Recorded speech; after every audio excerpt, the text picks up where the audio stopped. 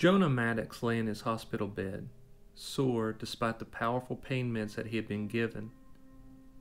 He shook the drug-induced fog from his mind and considered the events of the past 24 hours. He had been driving down the East Coast toward Florida on the first vacation he had taken in 10 years to celebrate the sale of his underground comic to one of the big publishers. His plan was to take 3 weeks and relax on the beach and clear his head for the exciting future that was to come. However, his plans had gotten derailed last night when he came upon the curious coastal town of Nevermore, Georgia. It was just after 10 p.m., and he had been lost for 2 hours on a country road that seemed to lead only deeper into darkened forest and empty fields. He was low on gas, the bright orange glow of the warning light causing his stress level to rise. It seemed he would not find a gas station in time and would be walking on a deserted road on a moonless night in the middle of nowhere. The stress only intensified when the gas light began to blink, indicating he had only 10 more miles of fuel left. But just when he was sure he was done for, he saw an ornate wooden sign that said, "Welcome to Nevermore, the town of wonders." He had been on the road for 3 days after leaving his home in Maine, and had driven through several quaint little towns that harkened back to simpler times where everyone knew your name and was eager to be friendly. Nevermore had that same nostalgic charm, with the Victorian and craftsman-style homes, complete with antique street lamps and sidewalks shaded by giant oaks. However, as he drove through the town toward Main Street, he felt that something about the place seemed off. He drove past a huge Victorian home that squatted ominously behind a wrought iron fence with sharp, pointy tips, as if it were some hungry beast locked away for the safety of the town. He took in the way the street lamps cast sickly pools of light onto the sidewalks, and just knew in his gut that the darkness beyond them were inhabited by things hungry for his soul. He thought to himself, "How on earth could I know that?" After a moment, he decided it was his writer's imagination at work. The only reason this town seemed any different from any of the other quaint towns he had driven through was that this town seemed to be hidden in the middle of nowhere, and that it was late at night, which painted everything he saw in a surreal gloom. He told himself that the neighborhood he drove through would probably be beautiful and inviting when painted with gilded rays of sunshine. The architecture of the homes and the beauty of the trees would be much more pleasing in bright, illuminating sunlight. He turned onto Main Street, and his ominous feeling was immediately diminished by the surprising amount of people who were walking about, window shopping, drinking coffee outside a cafe, and just generally enjoying the pleasant late summer night. The antique street lamps cast healthier light than the ones in the neighborhood he had just passed, and the trunks of the trees lining the sidewalks were wrapped with strings of lights as well, giving the street a happy, relaxed atmosphere. He still had not seen a gas station, but noticed there were quite a few restaurants and diners on Main Street. He decided to find a place to work, grab a bite to eat, and ask for the closest place to gas up before hitting the road again. He was intrigued by the name of some of the shops as he drove past. To his right was Dante Inferno's Pizza. Beside it was Romero's Comics and Games. To his left was the Misfits Coffee Shop. He caught sight of a sign across the street that pointed to public parking. He turned and found a small lot with a few empty spaces and parked. He got out and headed back to the Dreamland Diner, which had caught his attention due to its colorful 1950s aesthetic. He stepped inside and seemed to step back in time. He immediately felt as if he were now in the 1950s. The place was kept immaculately clean, had red and white booths, complete with still working personal jukeboxes at each table. The wait-staffed uniforms were of the era as well, including the sharp soda jerk hats. He took a seat by the window overlooking the street. The waitress bopped over. She wore a pink and white hat that matched her uniform of shirt and knee-length skirt. She wore a pair of black and white saddle Oxford shoes on her feet. She handed him a colorful menu and said, "What can I do for you, mister?" Jonah smiled because she seemed so cliché as she finished her question by blowing a bubble with the gum she chomped. He noticed her name tag. Her name was Peggy. "I'll start with coffee. Black," he replied. "I'll need a minute to look over the menu." "Sure thing," Peggy said, and took off to pour his coffee. Jonah looked at the other patrons in the diner.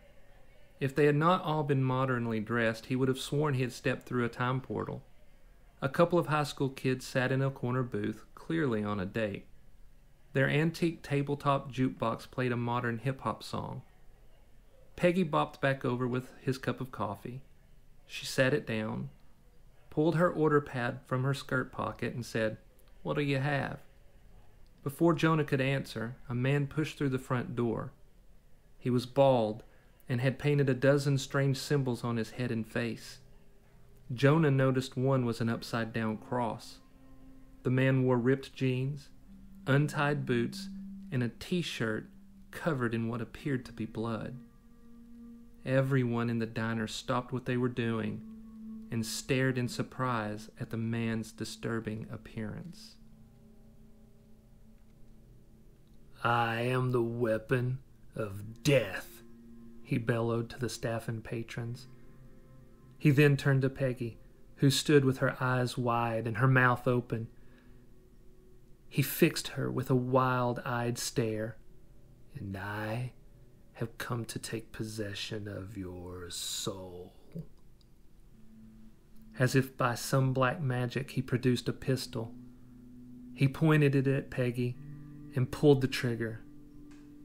Jonah felt himself bolt from the booth and jump in front of Peggy. He heard the thunderous report of the gun and Peggy's shrill scream. He felt the white-hot pain of the bullet as it slammed into his shoulder. Then there was blackness. Now he was awake in the Nevermore Hospital, considering these events that had gotten him here. He was groggy from the pain meds that the doctor had ordered for him, and he was terribly sore. One of the nurses, a severe-looking woman named Brenda, was explaining to him that he was a hero. He had jumped in front of the bullet and saved Peggy. The madman had not attempted a second shot and had run out of the diner and subsequently been chased down and arrested by the sheriff and his deputies in Lovecraft Park, located in the center of town. Jonah realized that Brenda and all the nurses wore the vintage white uniforms, complete with a nurse's cap. "You were shot in the shoulder. There was a good bit of muscular damage, and your scapula was fractured, but the surgeon was able to patch you up nicely. He says you should recover fully with no loss of movement whatsoever."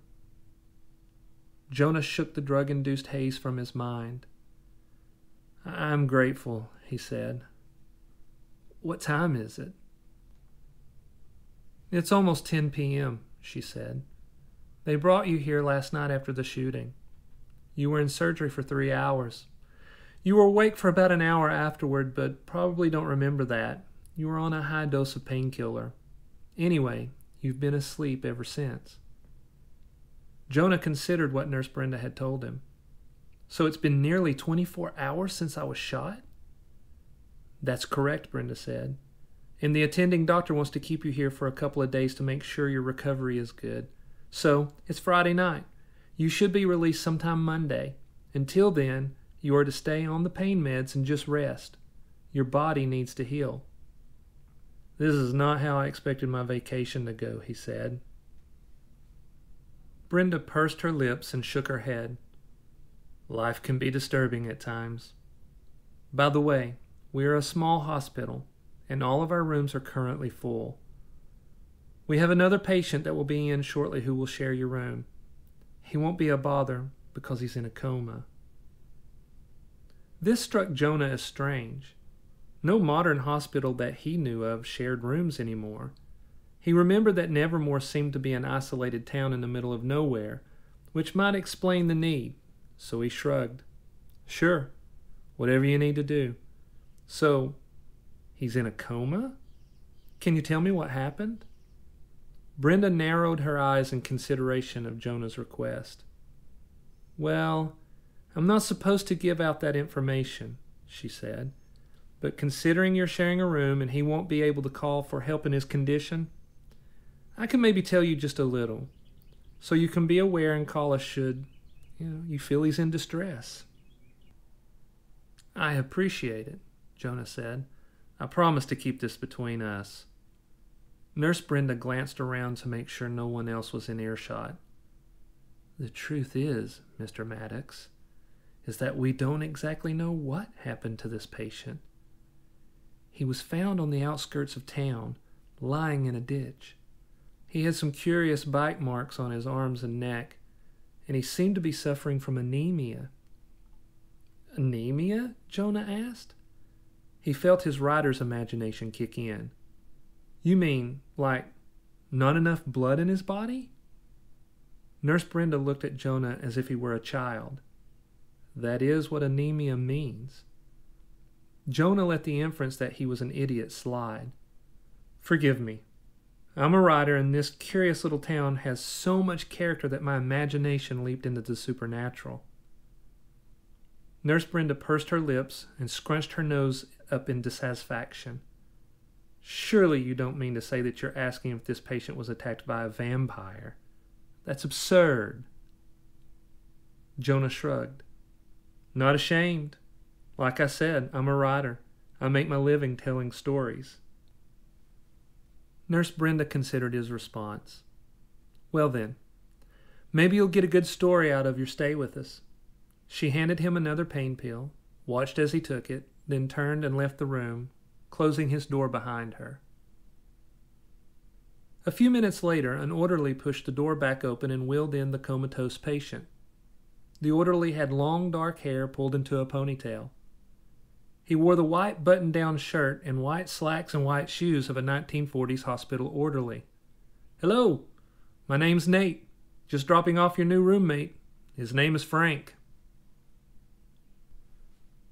Nice to meet you, Jonah said. He watched as Nate positioned the bed across from him. Nate straightened the sheet and blanket and made sure the patient was as comfortable as possible given his comatose state. When he finished, he turned to Jonah. Is there anything else I can do for you before I go? I'm really curious about the 1940s fashion aesthetic you guys have here, Jonah said. What's up with that? Nate shrugged. Man, I've only lived here for a couple of years, he said. But from what I've learned, the townsfolk make it a priority to embrace a simpler lifestyle. They embrace modern technology, but they don't want it to replace what is good about the past. It's kind of like those quaint little Mayberry-style towns that thrive on tourism, where Nevermore is different is that there is no tourism to speak of. The people here just love the past and the aesthetic that came with it. So, the head honchos here at the hospital decided to continue with that whole vibe, even right down to the old school fashion here at the hospital. I find that fascinating, Jonah said. Yeah, Nate said. This town's been around for a couple of 100 years, so you're going to see a lot of old homes and storefronts with various architectural styles. They embrace all that as much as possible. It's a quite cool place to live, though. You say you've only lived here a couple of years, Jonah said. Why did you settle here? Nate smiled. I grew up in a big city, loud, fast, life passing me by. I wanted to slow down, pursue a quieter life. I bounced around the country for a year or so, and when I got here, I loved the vibe and the pace. So I decided to stay. With that, Nate said goodbye and left the room. Jonah looked over at the man in the bed. He was a burly man with a full beard. He was pale, his eyes sunk back into his skull. Jonah thought that whatever had gotten hold of him and thrown him into the ditch must have been powerful. He looked at the man's arms, which were by his side on top of the covers. They were muscular, strong, clearly from a man accustomed to manly labor. He noticed both arms were covered in long scratches. On his right arm were what appeared to be 3 puncture wounds. Curious. Jonah felt the pain pill kick in and became woozy, groggy. As he wondered what could bring a big man like Frank down, he slipped off into sleep. 2 hours later, the pain in his shoulder woke him. He rubbed the sleep from his eyes and, wincing from the pain, gingerly pushed himself up in the bed. As he felt around for the call button, he heard a strange shuffling noise coming from the hallway.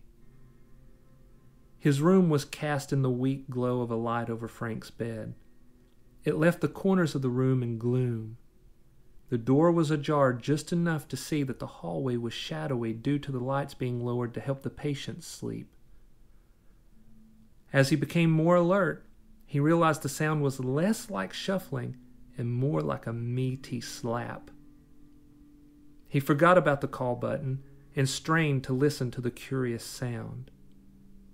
Slap, shuffle, scrape, slap, shuffle, scrape. He realized that the air around him had grown thick. While not uncomfortable, he found that it took more effort to breathe. Slap, shuffle, scrape. He thought that maybe it was the pain medication that was making it more difficult for him to breathe. He closed his eyes and attempted to focus on his breathing, to get it under control so that he could explain to the nurse exactly how he felt when she got to the room. The nurse! I haven't called for her yet. He kept his eyes closed, focused on controlling his breathing, and used his left hand to feel around in the sheets for the call button. Slap. Shuffle. Scrape. He now realized that the room was warmer. In fact, it was getting hot. He opened his eyes, still finding it difficult yet not uncomfortable to breathe. He felt something inside his hand. He looked and saw that it was the call button, yet he was unable to push it. He willed himself to push the large red button, but his hand simply would not cooperate. Slap. Shuffle. Scrape. The sound was louder now, closer now. The door was only open a couple inches, and all he could see beyond that sliver of an opening was gloom. His arms and hands continued to hang limply at his sides. However, he found that he could move his head. He leaned forward and squinted, trying to see through the dark crack into the hallway. He thought he caught movement. A colorless gray against a shadowy gloom. Slap. Shuffle. Scrape. It was closer. Louder, just outside his door. Something bumped against the door, causing it to push open another inch. He again caught sight of that colorless gray mass. The air continued to become hotter, thicker around him. Frank moaned. Jonah tore his eyes from the door and looked over to Frank's bed. He lay there, as lifeless as he had been when the orderly wheeled him in, covered in scratches and what appeared to be bite marks. Frank moaned again, a long, guttural, anxious sound. The thing in the hall bumped against the door, and it swung open another inch. Frank moaned. It was more urgent, more anxious. Slap. Shuffle. Scrape. Jonah tore his eyes from Frank and his increasingly urgent moaning. He looked at the door, fear welling up inside him. He willed his hands to work. He began to sweat at the heat in the room and with the effort he put forth to force his hands to work, to push the damn call button. The air became thicker, hotter, and the thing in the hall bumped against the door again, causing it to swing wide. What Jonah saw as the door swung open caused his heart to flutter, then race. His mind reeled as he tried to comprehend the thing that turned and shuffled into his room. It crawled on all fours. Its skin was pale, colorless.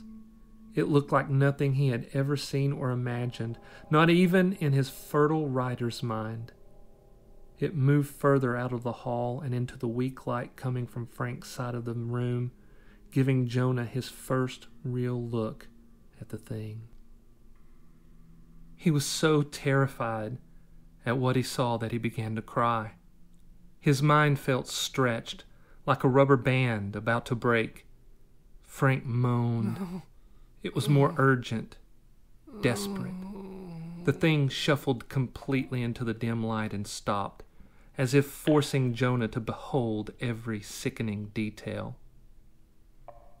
The thing was the torso of a human. There was no head, no hands, and no feet. Each appendage ended in a rounded nub. The arms ended in bony nubs, and the legs ended at the knees. As it crawled, the nubs would slap onto the floor, then make a moist, shuffling, scraping sound as it moved about. The neck was the most disturbing appendage. It ended with the skin puckered, as if it had been hastily sewn shut at some point. The thing stood for a moment, unmoving. Then the neck began to squirm around, as if it were somehow searching the room. The air in the room was so hot that Jonah was now soaked in sweat. He took long, belabored breaths.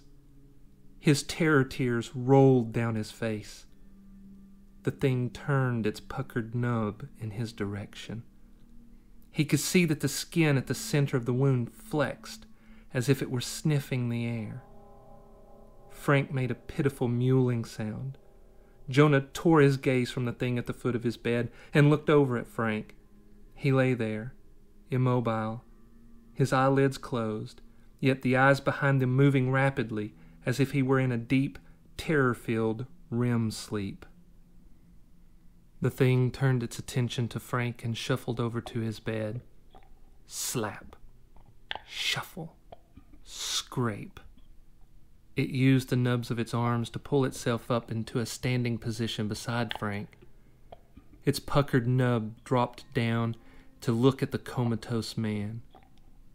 Frank's moaning became more insistent, urgent, terrified. His eyes moved rapidly behind their lids. His breathing was quick and labored in the hot, thick air. The thing began to awkwardly climb onto Frank's bed. Jonah realized he was no longer crying. He was mentally numb. Terror and revulsion permeated every cell in his body, but his mind had reached a point of fatalistic acceptance at what he was witnessing. The thing clambered up the side of the bed and settled itself on top of Frank. Its neck nub bent down toward his face. Tears escaped from the corners of Frank's closed eyes. His moaning was pitiful, heartbreaking. A long black tongue snaked out of the thing's puckered flesh and forced itself between Frank's closed lips. Frank's eyes shot open, wide, and he stared in horror at the thing that was hovered over him. Jonah could see a snaking bulge in Frank's throat as he tried to scream. He was only able to issue a gurgling, choking sound. After an anguished moment, Frank's eyes closed, and he sank back into a deep coma. The thing retracted its black tongue from Frank's throat, raised its neck nub in a wet gurgle of victory, escaped from the puckered gash. It then maneuvered itself backward on the bed so that it could use its serpentine tongue to lick each of Frank's hands. It raised its left arm as if to look at it, though it had no eyes. Jonah could see that the nub began to sprout a series of smaller, fleshy nubs. Within a few heartbeats, Jonah could tell that the new growth was becoming a hand. It reared itself up and raised its right arm. There, too, was a new hand forming. The thing used its new hands to climb off Frank and settle back onto the floor. It began to crawl away from Frank's bed across the room. Jonah could see that it flexed its new fingers, like flesh-colored spider legs, as it crawled. When the thing reached the door, it shuffled itself around and backed out of the room. As it did, it reached up with its left hand and grabbed the door handle and pulled the door shut. Jonah could hear the thing retreating down the hallway. While the repulsive sound of the shuffling had subtly changed due to the thing using its new hands and fingers, Jonah could still hear the slap, shuffle, scrape as it made its way down the hall. With each slap and shuffle, the room cooled, and Jonah was able to breathe more easily. A heartbeat after he heard the last slap and shuffle, he fell into a deep sleep. He was awakened the next morning by Nurse Brenda. She was straightening the sheets around him while the automatic blood pressure cuff squeezed his arm to take a reading. He realized he could move his body and jerked up in the bed. "Check Frank!" he cried, his heart racing. "Hurry! There was a thing. It came into the room. It didn't have any hands or feet, not even a head. It crawled on him and—" Nurse Brenda leaned over him, gently but firmly forcing him back against his pillows. "Calm down," she said. "Take a breath, get control of yourself, and tell me what on earth you're talking about." Jonah realized what he was saying sounded crazy, but he had to make her understand what had happened. He impatiently nodded, took a calming breath.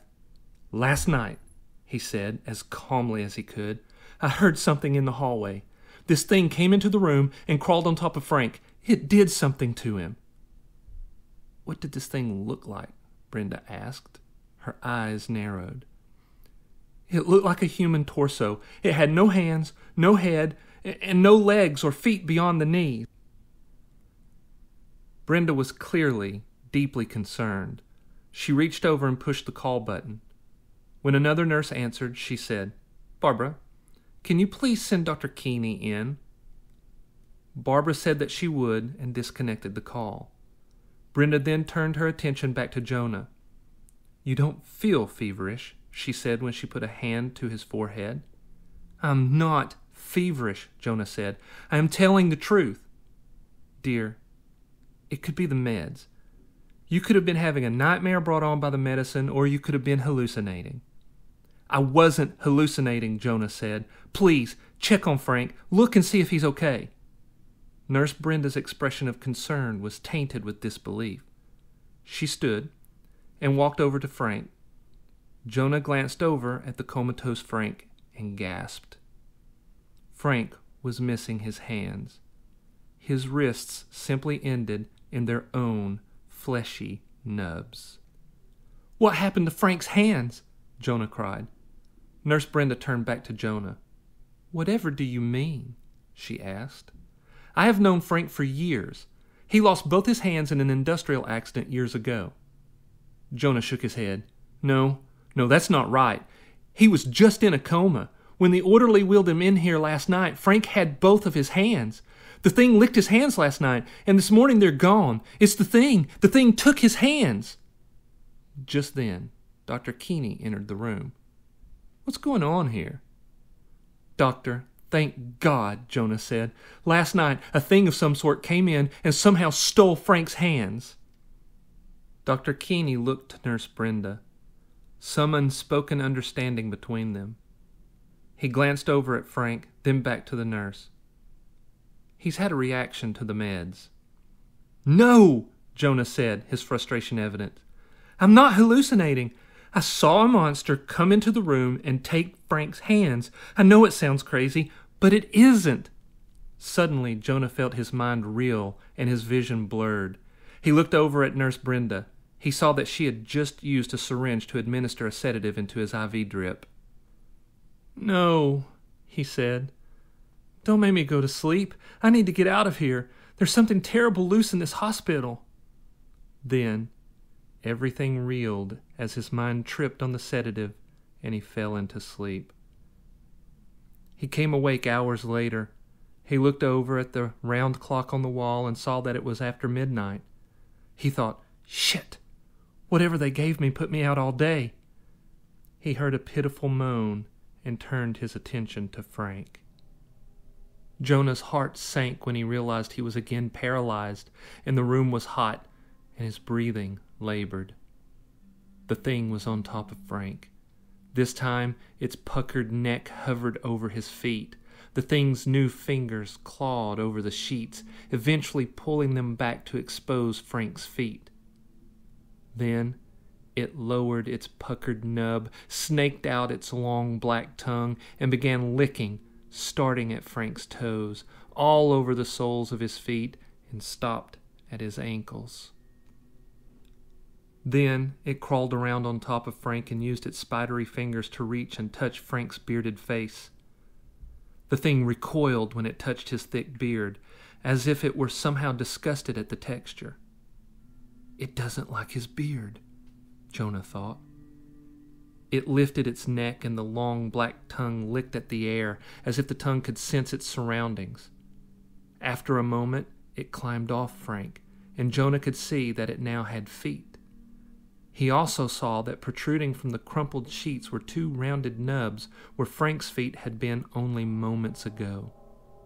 The thing pushed itself into a sitting position on the side of the bed, and then stood on the feet it had somehow stolen from the comatose Frank. Now that it was able to stand, it was even more disturbing. Standing a little over 6 feet, with long muscular arms and powerful legs, it took a tentative step away from Frank's bed. Its skin was still the colorless pale of a snake's belly, but Jonah thought that he could see that it was starting to mottle a slight pinkish in places. Its neck continued to move around, pointing its puckered end at various points around the room, the tongue snaking out, surveying its surroundings. Then, slowly, deliberately, it pointed the neck at Jonah. Jonah gasped. Did it just realize I was in the room? It took another tentative step away from Frank's bed. Please walk to the door, Jonah prayed. Please don't come toward me. It took another step, this one more steady, confident. Please don't notice me. Please leave the room. It took a third step, very steady on its feet now. Then it shifted its body and began slowly walking toward Jonah's bed. It lifted its arms and flared out its fingers in Jonah's direction. It was clearly coming for him. Jonah's heart hammered. His breath was labored. I don't have a beard, he thought. It wants my head. Dear God, it wants my head. The fingers flexed and closed, as if it were not able to accurately judge the distance, but was prepared to grasp Jonah's head when it was close enough to do so. Jonah willed himself to move his body. He felt his own fingers twitch in response to his efforts. The thing was now halfway across the room, its hands grasping. Sweat beaded Jonah's brow, streamed down his face as he forced his body to move in the stifling heat of the room. His toes wiggled. His fingers flinched. The thing took a stumbling step, caught its balance, then took another step toward Jonah. Jonah used every ounce of his will to force his body to move. He lurched up into a sitting position and cried out in victory as he felt that he now had control of his body. The long black tongue snaked out of the puckered end when he cried out and licked the air. Sensing that Jonah was about to escape, it took 2 more urgent steps in his direction, bringing it within 3 feet of Jonah's bed. Jonah was weak, but felt adrenaline coursing through his body. Sweat poured from him as he wriggled from the sheets and off the bed. He had to steady himself by putting a hand on the nightstand. My clothes, he thought. Then, screw my clothes, where are my keys? He snatched open the drawer on the nightstand and said aloud, Thank you, Jesus. The keys and his wallet were in the drawer. He snatched them just as the thing bumped into the foot of the bed. Jonah attempted to run, but the thing reached out and grabbed his hospital gown and yanked. Jonah was nearly pulled off balance, but lunged forward, slipping out of the gown, and stumbled toward the door, wearing only his boxers. He lumbered into the hall, the thing right on his heels. It seemed to have complete motor control of its body now and moved much faster. Jonah also had more control of his own body and ran down the dimly lit hallway, noticing that no one was attending the nurse's desk. His heart hammered as he struggled to stay away from the thing's grasp. He passed a room, shot a glance inside, and said, "Oh, my Lord!" A young woman lay asleep in a bed with one of the creatures on top of her. It had no hands or feet, only nubs. It was licking her face. He felt a burst of energy and was able to put distance between him and the thing that was chasing him. He reached the double doors at the end of the hallway and pushed through them into the lobby.